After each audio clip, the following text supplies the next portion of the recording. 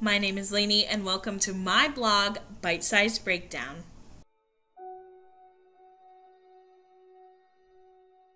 Welcome back! This is video number 6 out of 10, so we're slowly but surely getting through our list here, and today we're going to be talking about The Conjuring. So without further ado, let's get into it. The Conjuring follows the real-life story of the Perron family as they move into their new home in Harrisville, Rhode Island.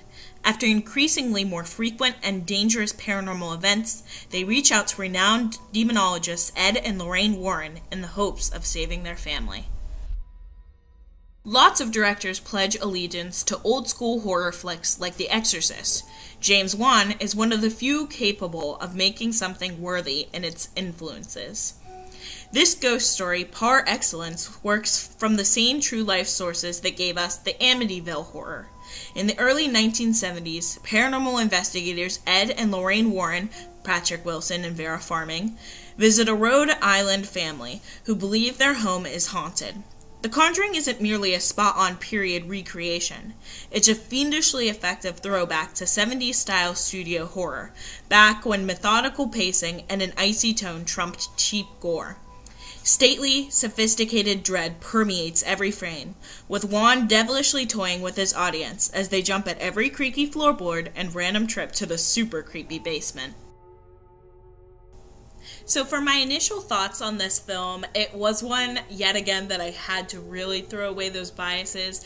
I had watched The Conjuring several times before. I'm well updated on all of the universe's films, and it's something that I really enjoy. But that doesn't mean that there aren't issues to be found, and that doesn't mean that I can't separate myself from the film and my thoughts on it. So I'm going to give it my best try to be unbiased.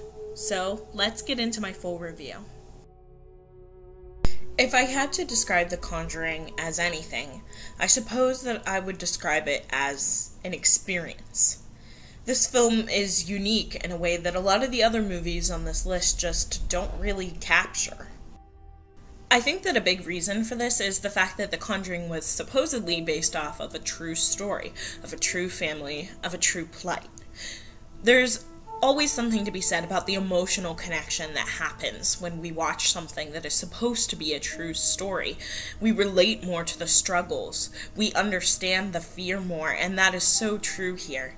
Every single instance that happens, you're able to put yourself in that family's shoes and to imagine if this is not this dramatic retelling which the film shows us, but actual people, an actual mother scared for her children's lives, actual children terrified to be around their mother, a family with nowhere to go, and a group that wants to believe them but also is having a hard time trying to figure out how to help them. All this suddenly becomes so much more terrifying under the veil that it could possibly be real. Add on to that the segment at the end where they show real-life clips and photos, and suddenly it becomes 100 times more scary. You get the dramatic retelling of the story, and then the actual face-to-face realities of what it was. I would also like to say that I feel like The Conjuring is a slow film done right. So many times we get films that either one event clashes into the next and goes so fast that you can barely even keep up, or so slow that the details that are put in there are just not even needed. And once again, I want to bring up the fact that it is a true story. So obviously, it's going in real life time. We're picking out the events out of hundreds that are important, that go to further the story. And I really feel that this film captured the highlights in pacing just so well. And of course, not every movie can be perfect. There are always going to be issues in any film that you watch, even your favorite film. And The Conjuring is the same. I feel that while the true story tag does let one kind of experience the film in a different way, as I said before, it also makes one more hesitant to accept the film. You know, a lot of the time when I'm watching, I find myself wondering, is this really how this happened? Is this really true? Trying to poke holes in the story, and of course some of it is fabricated, so not everything kind of flows together, and I find that sometimes you find yourself thinking more about what is the likelihood that this actually occurred than actually feeling the scares of the movie.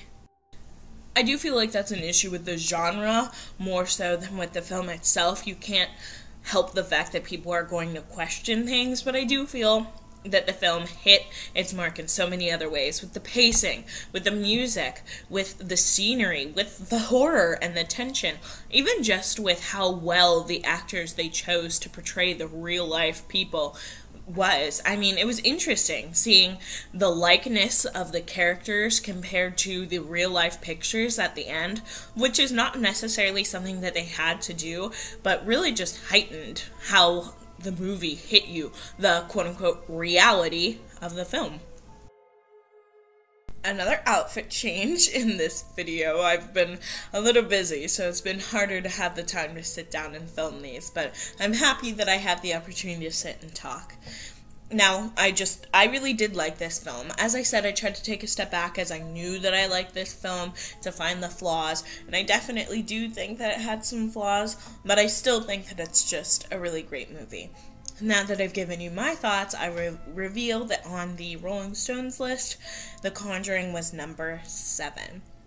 With that being said, as I say in each and every video, after I've finished reviewing all 10 of the movies, I will create a separate video where I rank them in the order that I believe that they should be.